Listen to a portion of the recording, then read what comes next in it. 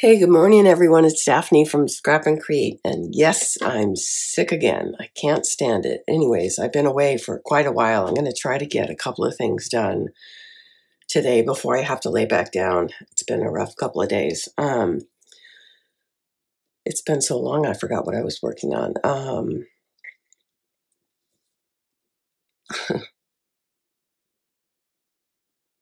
Life's Vignettes. Sorry, I'm working on Life's Vignettes. So I did page 1, so that's done. So one of the things I did is I went back and I put some texture on the photo mat, and I think it went a long way to really making this page come alive. So that's page 1. What I have in front of me are page 2. I'm going to use 2 pages from the 8x8 book, and I just took 2 that look nice together side by side. I'm going to choose the side without the person because I'm going to add my embellished bits on the other side. And the more simple it is, the easier it is to layer.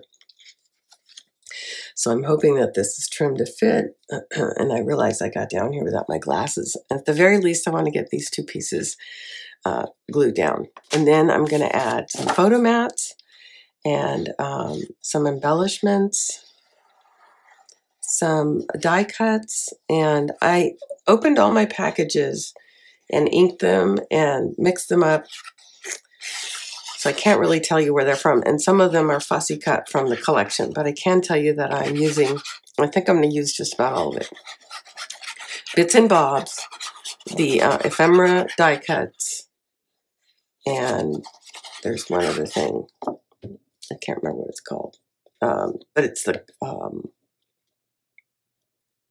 cards, and I'll show you one in just a second. I can't remember what they call the cards.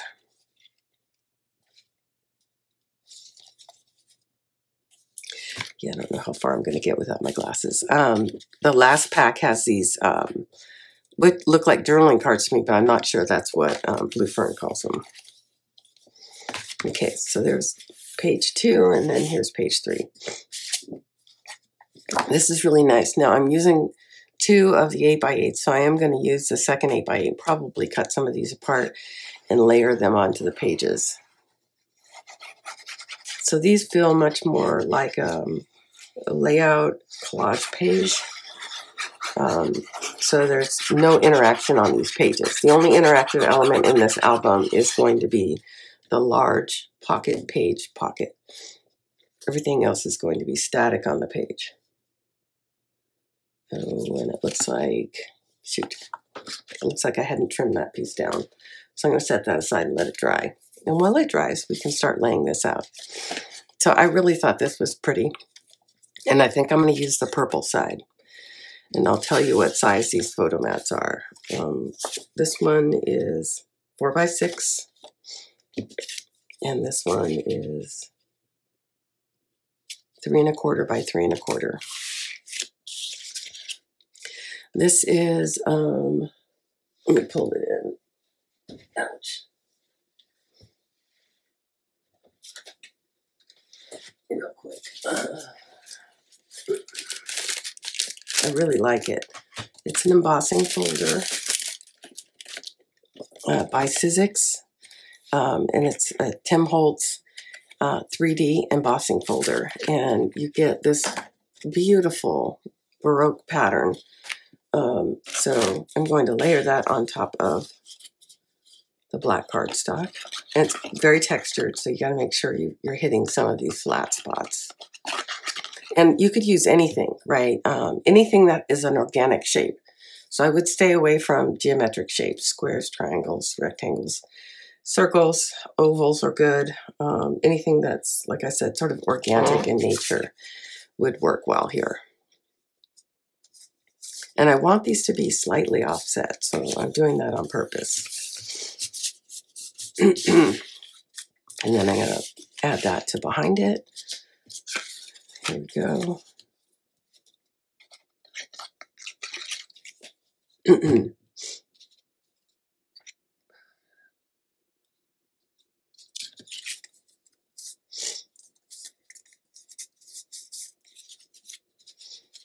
And then I've got, this is, I can tell it's a die cut because it's white on the back side.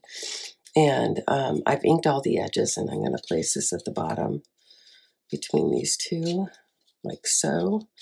And then I've got this ribbon that I just happen to have in my stash, which I like the way it looks with this. So I'm thinking about adding just a little ribbon accent here, layering my photos slightly, adding this. Now I'll adhere these photos, but not to each other, so you can stash your photo in there.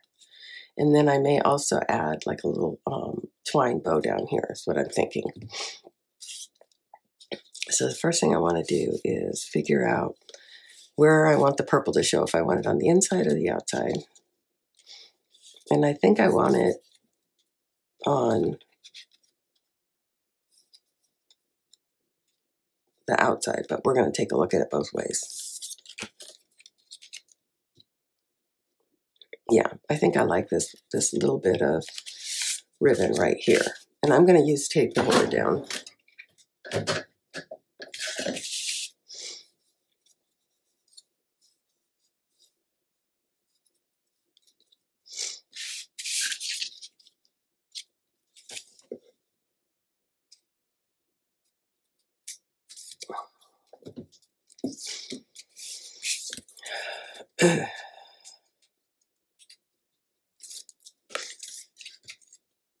It doesn't have to be exactly the right length, but it can, I just don't want it to go past the edge of the frame, like it's doing down here, but I don't care because that's on the bottom. So I do want more of that to show though.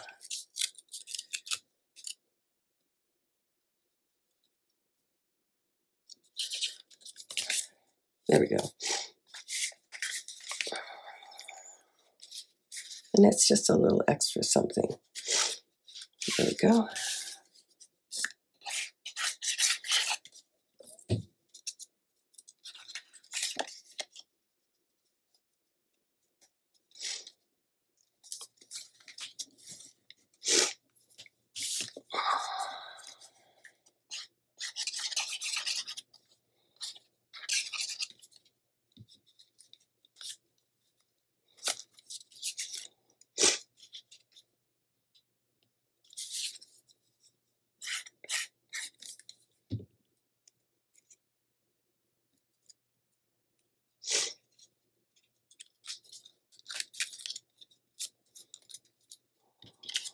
And then we're going to place this here.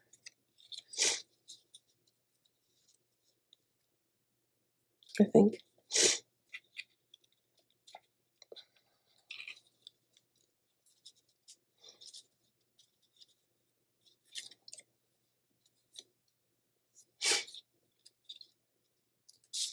Put the leaves down.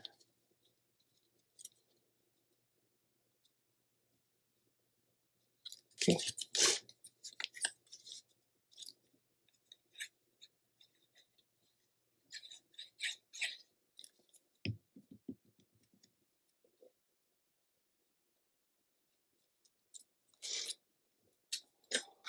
And again, we're opening that, we're leaving this open.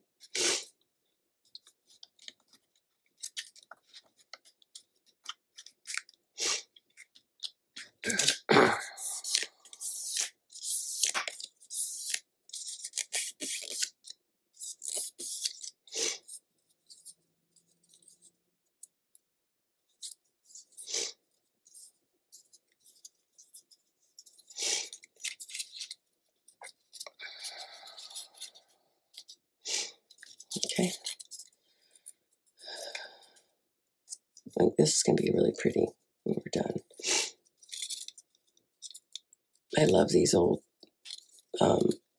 film roll looking things. I think they're neat. Okay, I'm going to just start by tacking down one side.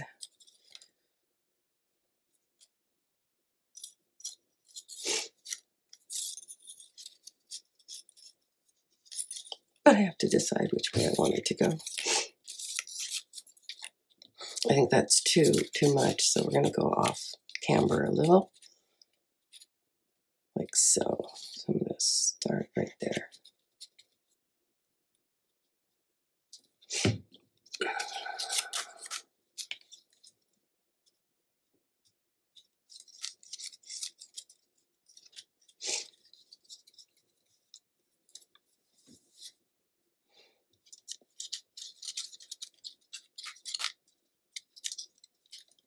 Give it a second to dry.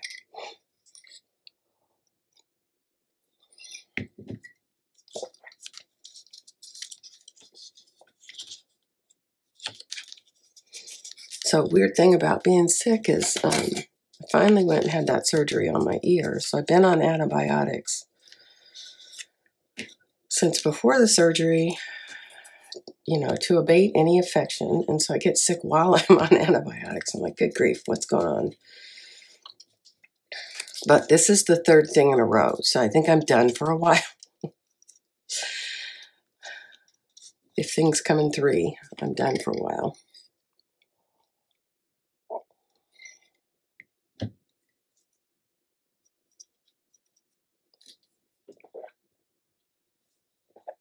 This is a little longer than I wanted, so I'm going to trim it a little bit. Although, at the moment, I don't see my scissors.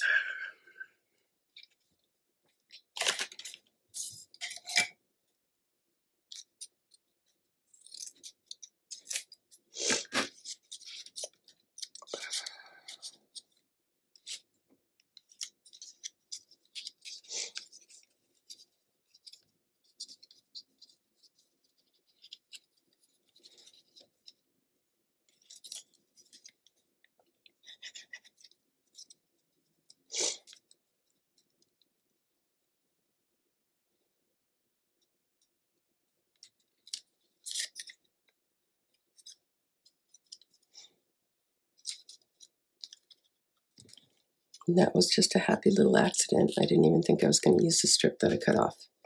But I think it looks wonderful. Now, once this dries, I'm going to set some glue in the middle and try to puff up the two other ends. And I do think I want a little bit of this, so maybe a small bow somewhere. Let's see how it looks.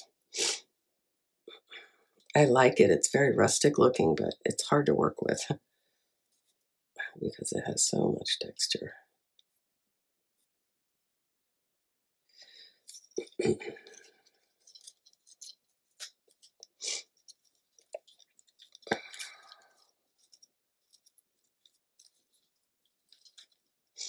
Well, I know for sure I need my glasses when I come back. I can't see a thing. When I set the camera up, I kept trying to get it to focus, and it's like, oh, it's me. The camera's fine. It's me. I can't see.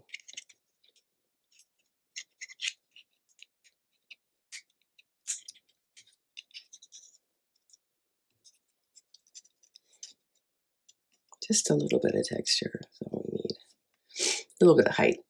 Sorry, I'm mumbling. It sounds very loud in my head. Okay, so isn't that beautiful? Now I think I'm going to tack this down somewhere. And I even like that it's curly like that. And this is just, I'm pretty sure, something I got at the 99-cent store. It's just plain old twine in the garden section. I was actually using it on some centerpieces that I was making last year.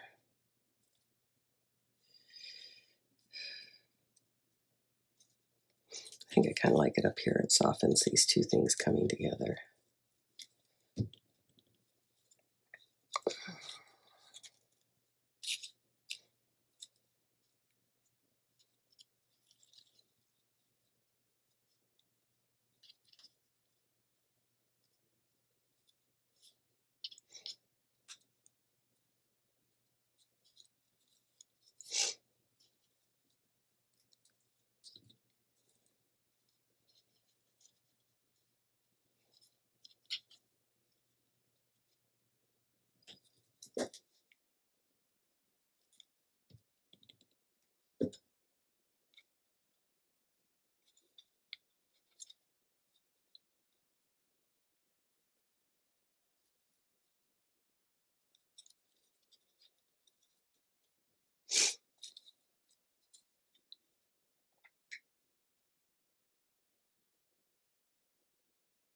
I hope you guys are enjoying this. This is very different for us here on the channel. That's a little too long, so I'll cut that off. That's a little too long. Cut that off. Okay, there we go. That's page 2. I hope you guys enjoyed. Okay, 4x6 photo mat, double layered. Got a card behind it. This is a die cut, I believe. Another die cut, and then another photo mat. And I think I told you 3 1/4 by 3 1/4, but I'll check again. Yes, 3 1/4 by 3 1/4. Okay, so you have two photo mats. I think it turned out lovely. So you can have a photo up here, photo down here. I put too much glue on here, but you could also cover it, whichever you like. I think it turned out nice. You could even do a little bit of journaling there if you wanted. Or put a date on here. Okay, I'll be back soon. Next time I come back, I'll bring my glasses so I can see what I'm doing. Sorry for the slow turnaround on things, guys. I'm just not feeling great. So hopefully I'll be back on my feet totally in the next couple of days and get back to getting some stuff done for you. As always, Daphne from Scrap and Create, thanks for taking time out of your day to come over and spend time with us here on Scrap and Create. We really appreciate it. The one thing you can do for us that goes a long way and doesn't cost a thing is to like, share, and subscribe. By like, sharing, and subscribing, it really feeds the YouTube algorithm and presents us to other like-minded crafters so that they can get a glimpse of what we're doing over here. And at the end of the day, we're trying to sell paper, so the more eyeballs we get, the better. But if you're not in a position to buy paper from us, we completely understand that. But everybody can take a minute to like, share, and subscribe. As always, this is Daphne from Scrap and Create. I'll be back soon with page 3.